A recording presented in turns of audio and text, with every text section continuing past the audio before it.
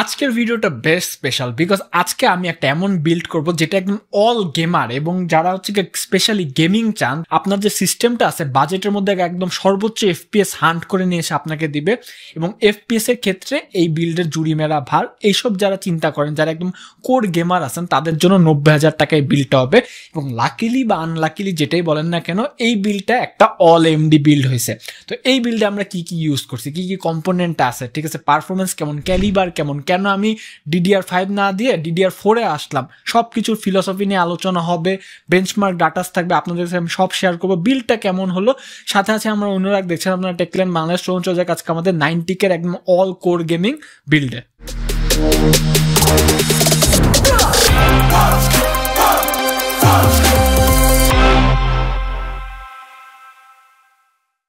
যারা গেমিং করেন তাদের ক্ষেত্রে কিন্তু একটা জিনিস কি এই বিল্ডের সিপিইউটা খুব ইম্পর্ট্যান্ট একটা জিনিস এবং সিপিইউ হিসেবে আমরা কি দিছি সেটা একটু আপনাদের দেখতে হবে। এই বিল্ডে আপনারা যে জানেন যে AMDর যে বিখ্যাত 3D সিরিজের প্রসেসর আছে 5800X 3D ওইটারই একটা successor Ryzen 7 5700X 3D Zen 4 প্ল্যাটফর্মের এই প্রসেসরটা আমরা ইউজ করছি। 5800X 3D যে প্রসেসরটা ছিল সেটা কিন্তু 3D ক্যাশওয়ালার প্রসেসর, আপনারা সবাই জানেন।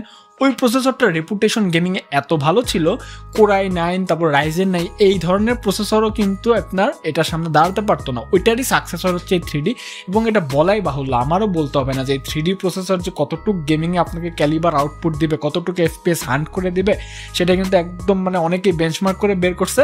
তো আমার এই বিল্ডে আমি এই প্রসেসরটা ইউজ করলাম। আপনারা দেশীয় কারুশিল্পের বক্স দেখতেই পারতেছেন।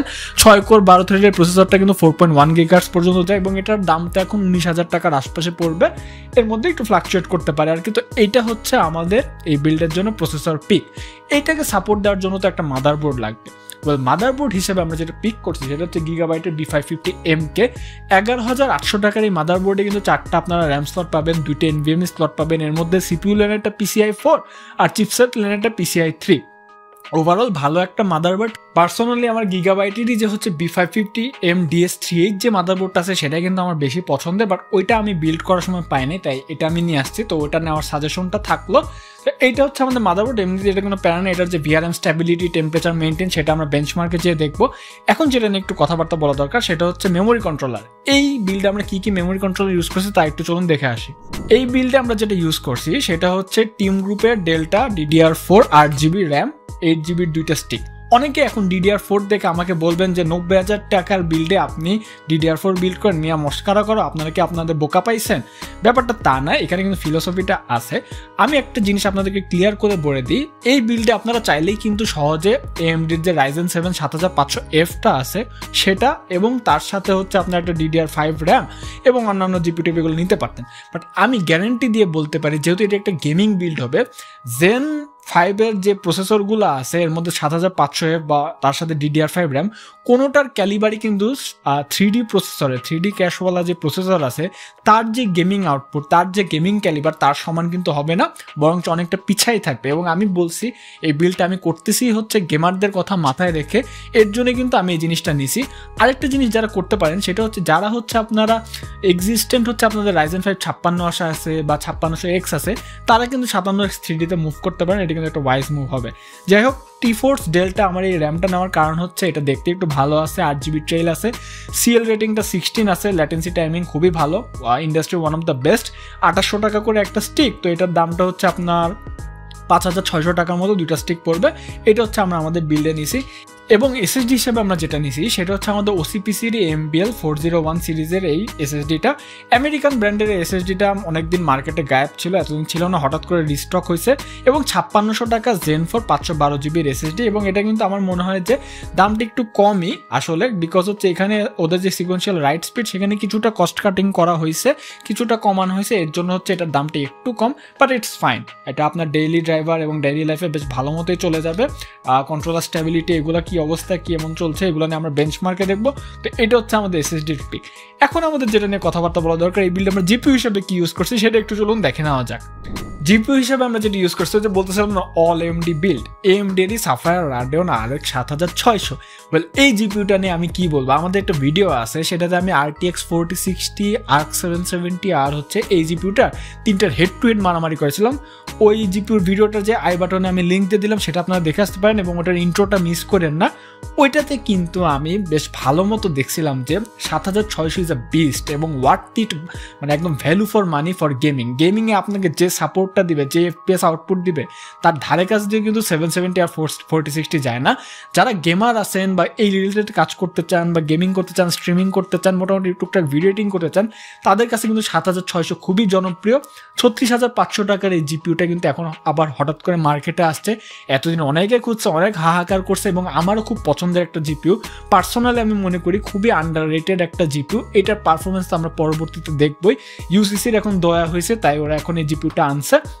তো আপনারা সুযোগ থাকলে নিয়ে নেন, বিকজ আমার অন্তত খুব ফেভারিট জিপিউ এবং 3D ক্যাশওয়ালা প্রসেসরের সাথে এই জিপিউটা কিন্তু কতটুকু পারফরমেন্স করে সেটা কিন্তু আমরা পরবর্তীতে বেঞ্চমার্কে দেখবই, কিছু কম্প্যারিজনও থাকবে। এবং আবারও আমি হল অফ করে গ্যারেন্টি দিতে বলতে পারি যে 7500F এর সাথে এটার কম্বো অথবা 7500F এর সাথে ইভেন 4060 যদি 1 লাখ বা 1,10,000 টাকার কম্বো করেন আপনারা, আমি গ্যারেন্টি কিছুটা দিয়ে বলতেই পারি যে এইটার সমান এই 3D প্রসেসর, এইটার যে ক্যালিবার তার মতো কিন্তু পারফরমেন্স করবে না। যাই হোক, এগুলো নিয়ে পরে আরও কথাবার্তা হবে। এখন একটু আমাদের প্রসেসরটার মাথা ঠান্ডা রাখার জন্য তো হচ্ছে একটা কুলারও দরকার। কুলার হিসেবে আমরা কি ইউজ করছি তা একটু চলুন দেখি। কুলার হিসেবে আমরা যেটা ইউজ করছি সেটা হচ্ছে ডিপকুলের AG500 এই কুলারটা। আমার পার্সোনালি আমি মনে করি খাসলত খারাপ, বিকজ হচ্ছে আমি আপনাদের জন্য যে বিল্ডগুলো করি সেগুলোতে অনেক রকম চাপাচাপি করে ভালো কম্পোনেন্টে আটাতে যায়, প্রতিবারই হচ্ছে কুলারটাকে মিস করে ফেলি। But 5700X3D itself is a মাথা গরমওয়ালা প্রসেসর, তো এটাকে আপনার ঠান্ডা রাখা জরুরি। বিকজ হচ্ছে গেমিংয়ে যদি আপনারা সাস্টেইনড আউটপুট চান, ভালো আউটপুট চান, ক্লক স্পিড মেনটেন করাটা এবং পাওয়ার ইনটেকটা মেনটেন করা কিন্তু জরুরি। সেক্ষেত্রে Zen 4 প্ল্যাটফর্মের যে প্রসেসরগুলো আছে সেগুলো কিন্তু 95-94 ডিগ্রি সেলসিয়াসে সাস্টেইন করার মতো পারফরমেন্স দেয় না, Zen 5 গুলো দেয়, সেখানে AMD ক্লিয়ার করে দিছে। তো সেই ক্ষেত্রে আপনারা এই কুলারটা নিতে পারেন এবং এটার দামটা 2400 টাকার মতো পড়বে। আরেকটা ব্যাপার আমি একটু বলে রাখি, পার্সোনালি আমার AK400 AK500 এই কুলারগুলো বেশি প্রিয়, বাট ওইগুলো আমি পাই নাই, তাই আমি AG500টাই নিয়ে আসছি। আপনারা চাইলে ওটা নিতে পারেন বা এটার পারফরমেন্সটা বেঞ্চমার্কে দেখতে পারেন, যেটা আমরা পরবর্তীতে ভিডিওর পরের সেকশনে রাখছি। তো এটা আমাদের পিক। এখন একটা পাওয়ার সাপ্লাই ইউনিটও দিতে হবে এই বিল্ডের। PSU হিসেবে আমি যেটা দিছি সেটা হচ্ছে ফার্স্ট প্লেয়ারের DK 600 ওয়াটের 80+ বোনস ফুল মডিউলার একটা পাওয়ার সাপ্লাই। এটার দামটা হচ্ছে 5400 টাকার আশপাশে। অনেকে কমিউনিটিতে বলে, ভাই আমাকে মেসেজ দিয়েছে, ভাইয়া ফার্স্ট প্লেয়ারের পাওয়ার সাপ্লাই কেমন হবে, এটা কি ভালো হবে, নেওয়া উচিত হবে? ওয়েল, আমি কিন্তু আমার অনেকগুলো বিল্ড এই পাওয়ার সাপ্লাই দিয়ে ইউজ করছি এবং আপনার একটা জিনিস খেয়াল রাখতে হবে, এটা নেওয়ার কারণে হচ্ছে বিকজ আমার একটু কস্টটা বাঁচে।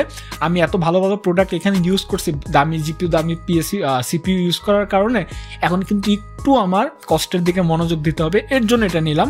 5400 টাকার আশপাশে আপনারা ফুল মডিউলার 1600 ওয়াটের পাওয়ার সাপ্লাই সেরকম পাবেন না। এটার সমস্ত রেলের পাওয়ার আউটপুট এখানে দেওয়া আছে, 3 বছর ওয়ারেন্টি আছে। আমি যে 1-2টি ইস্যু দেখছিলাম ওগুলো কিন্তু ওয়ারেন্টিতেও রিপ্লেস হয়ে গেছে, কোনো সমস্যা নেই। এবং আমিও পার্সোনালি এতগুলো ভিডিও করছি, কোনোদিন এই পাওয়ার সাপ্লাই নিয়ে কোনো হ্যাসেলে পড়ি নাই, যত স্ট্রেস হোক বা যাই হোক, আর যত বেঞ্চমার্কই করি না কেন। সো ওই ওভারঅল হিসাবে আমি একটা ক্লিয়ারেন্স দিতে পারি এবং আপনার কিছু টাকাও বাঁচাই দিবে এবং রিলায়েবল সার্চ প্রোটেকশন, তারপর নানা রকমের যে প্রোটেকশন আছে সেগুলোও দিবে। এর জন্য আমরা এটা ইউজ করলাম। এটা হচ্ছে আমাদের পাওয়ার সাপ্লাইটা। এবার একটু চলুন আমরা একটু আমাদের এই বিল্ডে কেসিং হিসেবে কি ইউজ করছি সেটা একটু দেখে আসি। কেসিং হিসেবে আমি যেটা নিছি সেটা বলার আগে একটু বলে রাখি যে কেসিংয়ে আমি একটু হালকা কিপটামি করছি, কিন্তু কেসিং অলওয়েজ আপনার পার্সোনাল প্রিফারেন্স। আপনি অ্যান্টেকের CX200M এই কেসিংটা দেখতে পারেন, যেটা আমি নিছি, যেটা একটা মাইক্রোটেক্স কেসিং, মাইক্রোটেক্স মাদারবোর্ডের জন্য স্পেসিফিক্যালি বানানো হয়েছে এবং এটা টোটালি একটা সিভিউ টাইপ কেসিং। আপনারা দুই দিক থেকে ভালো মতো দেখতে পারবেন, খুব সুন্দর দেখা যায়, মিনিমাল গোছের একটা কেসিং, দেখতেই কিউট লাগে। এবং এইটাতে আপনার মোটামুটি হচ্ছে 5টা হচ্ছে ফ্যান পাবেন, ইনলেট হচ্ছে এখানে 2টা, বাকিগুলো আউটলেট হিসেবে কাজ করে মোটামুটি, বা আপনারা রিভার্সও করতে পারেন। ফ্যানগুলো আপনারা ফিক্সড পাবেন, এখানে আপনারা 8GB কোনো ট্রানজিশন করতে পারবেন না, এটা হচ্ছে এই কেসিংটা লিমিটেশন। এটা ছাড়া এটার কেসিংয়ের যে অ্যাস্থেটিকটা সেটা কিন্তু বেশ ভালো, পাওয়ার বাটন, তারপর USB বাটন, তারপরে যে হচ্ছে আপনার 3.5mm জ্যাকটা সেটা কিন্তু পাশ দিয়ে দেওয়া আছে এবং এটার যে টেম্পার্ড গ্লাসটা আছে বেশ শক্তপোক্ত টেম্পার্ড গ্লাস, সেটা কিন্তু আপনারা 4mm এর মতো টেম্পার্ড গ্লাস পাবেন। ওভারঅল মিনিমাল গোছের ভালো একটা কেসিং 4200 টাকার আশপাশে পড়বে, বাট আপনারা চাইলে অন্যটা নিতে পারেন। আমার মনে হয় যে একটা গেমিং একটা টেবিলে এইটার যে হচ্ছে আপনার অ্যাস্থেটিক ডাইমেনশনটা অ্যাড করবে সেটা কিন্তু বেশ ভালো লাগবে, মিনিমাল লাগবে, নাইস লাগবে, তাই আমি এটা নিছি। আপনারা চাইলে অন্যটা নিতে পারেন, পিসি পাওয়ার আছে, তারপরে হচ্ছে নানা রকম ব্র্যান্ড আছে, সেটা দেখতে পারেন। তো এই ছিল মোটামুটি আমাদের বিলটা। টোটালি এই বিলটা আপনারা এখন আপাতত দেখলেন যে কোন কোন হচ্ছে গিয়ে প্রোডাক্ট ইউজ করা হয়েছে। এই বিলটা টোটালি আপনারা 90,200 টাকা এই প্রাইসে টেকল্যান্ডে মোটামুটি সমস্ত ব্রাঞ্চে পেয়ে যাবেন। অন্তত বা এটা যদি না করেন, কোথাও থেকে যদি আপনারা একটা গেমিং টার্গেট করে পিসি নেন, এর আশপাশে যদি আপনারা প্রাইস নিয়ে যেন কিনতে পারেন সেটা খেয়াল রাখবেন, তাহলে জিনিসটা ওয়ার্থ ইট হবে। এখন যেটা নিয়ে কথাবার্তা বলা দরকার সেটা হচ্ছে আমাদের বেঞ্চমার্কই কিন্তু এই ভিডিওর সব থেকে ইম্পর্টেন্ট পার্ট। তো চলুন আমরা একটু বেঞ্চমার্কে দেখি যে কি অবস্থা। প্রথমে সিনথেটিক বেঞ্চমার্ক দিয়ে শুরু করি। সিনথেটিক বেঞ্চমার্কে প্রথমে যখন আমরা গিগবেঞ্চে হচ্ছে প্রসেসরটাকে হচ্ছে ক্যালিবারটা মাপতে বসায় দিলাম, তখন দেখলাম যে আমাদের 5703Dটা সিঙ্গেল করে প্রায় 1991 এবং মাল্টি করে 10,248 মতো স্কোর পুশ করছে, যেটা কিন্তু বেশ ভালো। এবং এই বিল্ডে কিন্তু আপনারা স্কোর দিয়ে সিনথেটিক বেঞ্চমার্কের স্কোর দিয়ে জিনিসটাকে জাস্টিফাই করতে পারবে না, গেমিংটা দেখতে হবে, যেটা আমরা পরবর্তীতে দেখবো। ভালকানে যখন আমরা আমাদের RX 7600কে বেঞ্চমার্ক করতে বসাই দিলাম, তখন দেখলাম যে এখানে প্রায় 1,0681 মতো স্কোর পুশ করছে, যেটা কিন্তু অনেকটাই ভালো বলতেই হবে। বেশ অন পার উইথ 4060 অ্যান্ড 770 থেকে কিন্তু অনেকটাই বেশি। এরপরে যখন আমরা 3D মার্ক ওয়াইল্ড লাইফে টাইম স্পেয়ার DX12 বেঞ্চমার্কে পুরো সিস্টেমটাকে বেঞ্চমার্ক করতে বসাই দিই, তখন দেখলাম যে 10,942 মতো স্কোর পুশ করছে, যেটা কিন্তু বেশ রেসপেক্টেবল একটা স্কোর আমার বলতেই হবে। নেক্সটে আমরা একটা কাজ করি, সেটা হচ্ছে আমাদের যে OCPC SSDটা আছে না, ওটা তো আমরা Zen 4 CPU লাইনে ট্রাই করছিলাম, ওটা স্পিডটা তো একটু দেখতে হবে কি অবস্থা। তো স্পিডটা যখন মেজার করলাম, তখন দেখলাম যে সিকোয়েন্সিয়াল রিডে 7220 Mbps এর মতো এবং সিকোয়েন্সিয়াল রাইটে 2711 Mbps এর মতো স্পিড পাচ্ছে। এখানে কিন্তু আমি বলেই নিছিলাম যে এখানে রাইট স্পিডে একটু কস্ট কাটিংটা আছে, যেটা আপনার দেখতে হবে। এরপর আমরা যে কুলারটা অ্যাড করছি না, সেটা আমাদের মাথা গরম প্রসেসরটাকে কতটুকু ঠান্ডা রাখতে পারতেছে। এর জন্য আমরা যখন প্রাইম 95 সিপিইউটাকে মোটামুটি 20 থেকে 25 মিনিট টর্চার টেস্ট করি পুরো সিস্টেমটাকে, তখন দেখলাম যে আমাদের এই কুলারটা কিন্তু প্রায় রেসপেক্টেবল 70 ডিগ্রি সেলসিয়াসে প্রসেসরটাকে ঠান্ডা রাখতে পারছে, যেটা কিন্তু যে হিট ওয়েভের গরম পড়ছে এর মধ্যে কিন্তু বেশ ভালো অ্যাম্বিয়েন্ট টেম্প হাই অনুযায়ী, এটা আমার বলতে হবে। এরপর আমরা আরেকটা কাজ করি, সেটা হচ্ছে B550M যে মাদারবোর্ডটা ইউজ করছি, এটার VRM স্ট্যাবিলিটিটা অর্থাৎ ভোল্টেজ রেগুলেটর যে মসফেটটা আছে সেটা কেমন পারফরমেন্স করতেছে সেটাও তো দেখতে হবে। তো স্ট্রেস টেস্টে আমরা যখন ব্লেন্ডিং টেস্টটা করলাম, তখন দেখলাম যে আমাদের এই মসফেটটা প্রায় হচ্ছে 72 থেকে 73 ডিগ্রি সেলসিয়াস 73 ডিগ্রি সেলসিয়াসের মধ্যে সেটেল ইন করতেছে। এইটাকে আমি অ্যাভারেজ রেজাল্ট বলবো। আপনার যদি B550Mটা না নিয়ে DS3Hটা নেন, ওটাতে কিন্তু আপনার VRM স্ট্যাবিলিটি টেম্পারেচার মেনটেনটা আরও বেটার পাবেন, তাহলে আরও বেটার হচ্ছে আপনার পুরো সিস্টেমটা সার্কুলেট করবে। তো এইটা থেকে আমি একটা কনক্লুশন আসতেই পারি যে MK থেকে DS3Hটা বেটার একটু হবে, এটা আমি বলে দিলাম। এখন আমাদের মোস্ট ইম্পর্টেন্ট পার্ট, সেটা হচ্ছে আমাদের গেমিং বেঞ্চমার্কে চলুন দেখি কি অবস্থা। গেমিংয়ের ক্ষেত্রে আমরা যে কাজটা করছি সেটা হচ্ছে কোনো রকমের আপস্কেলিং মেথড আমরা ইউজ করি না এবং রে ট্রেসিং ইউজ করি না। এখানে একটু আমি বলে রাখা ভালো যে রে ট্রেসিংয়ে কিন্তু আপনার রাডিয়নের এই জিপিউটা অতটা ভালো না, এনভিডিয়ার মতো সফিস্টিকেটেড না, সো অ্যাজ হচ্ছে আর জিপিউগুলো। আর এনভিডিয়া কিন্তু আপনার রে ট্রেসিংয়ের বস, বাট এই লেভেলের যে বিল্ডগুলো সেখানে রে ট্রেসিং দিয়ে খেলার মতো কিন্তু গেমগুলো আপনার অতটা জিপিউগুলো ক্যাপাবল হয় না, সেটা আপনার মাথায় রাখতে হবে। বাট আপনি রে ট্রেসিং অন করেও কিন্তু এমডির এই জিপিউটাতে খেলতে পারবেন। সেক্ষেত্রে আপনারা যদি FSR 3.1 বা XCS এর হেল্প নেন, সেক্ষেত্রে কিন্তু একটা বেটার ভালো ডেলিভারি পাবেন। এগুলো একটু বলে রাখলাম। বাট আমরা সমস্ত বেঞ্চমার্ক একদম র সেটিংসে করছি এবং সর্বোচ্চ ম্যাক্স অথবা আলট্রা প্রিসেট যেটা অ্যাভেলেবল সেটাতে করছি। তো প্রথমে আমরা যেটা করছি, গড অফ ওয়ার র্যাগনারক যে গেমটা আছে, এটাকে আলট্রা প্রিসেটে একদম সদ্য রিলিজ হওয়া গেম আলট্রা প্রিসেটে সেট করে যখন খেলি, তখন দেখলাম যে এভারেজে আমাদের সিস্টেমটা 96 FPS এবং 1% মতো প্রায় 84 FPS এর মতো আউটপুট দিচ্ছে।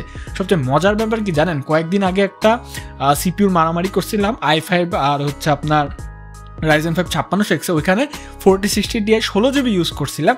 ওইটা যদি আপনার ভিডিওটা দেখেন, গড অফ ওয়ারের গেমটা দেখেন, আর এটাতে যদি একটু বেঞ্চমার্কটা মেলান FPS এর, খুব কিন্তু একটা গ্যাপ নেয়। অথচ ওই বিলটা কিন্তু আপনার 4060 Ti 16GB দিয়ে প্রায় 1,30,000 বা তার বেশিও পড়তে পারে। অর্থাৎ 90K দিয়ে আপনার এত ভালো পারফরমেন্স, অন্তত ওটার কাছাকাছি একটা পারফরমেন্স পাচ্ছেন এই 3D প্রসেসরের কল্যাণে, 3D ক্যাশওয়ালা প্রসেসরের কল্যাণে। নেক্সটে যখন আমরা কি করলাম, Star Wars the JD survivor এই গেমটা খেললাম, তখন আমরা এপিক প্রিসেটে সেট করে যখন খেললাম, তখন দেখলাম যে র FPS অ্যাভারেজে 60 এবং 1% মতো 42 FPS এর মতো পাচ্ছে।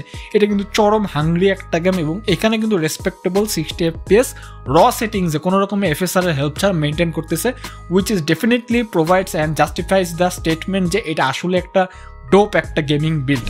নেক্সটে যখন আমরা ওয়ারহ্যামার 40,000 স্পেস মেরিন 2 এই গেমটা খেললাম, সেখানেও আমরা একদম আলট্রা প্রিসেটে সেট করে দেখলাম যে অ্যাভারেজে 66 FPS এবং 1% হতে প্রায় 49 FPS এর মতো আউটপুট দিচ্ছে।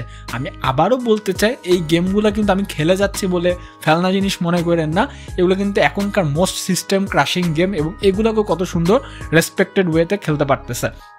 নেক্সটে যখন আমরা একটা কাজ করি, আমাদের একটু সাইবারপাঙ্ক 2077 অবস্থা দেখা দরকার, সেখানে দেখলাম যে আলট্রা প্রিসেটে সেট করে র FPS যখন মেজার করলাম, দেখলাম যে অ্যাভারেজে 83 FPS এবং 1% হতে 64 FPS এর মতো মেনটেন করতেছে।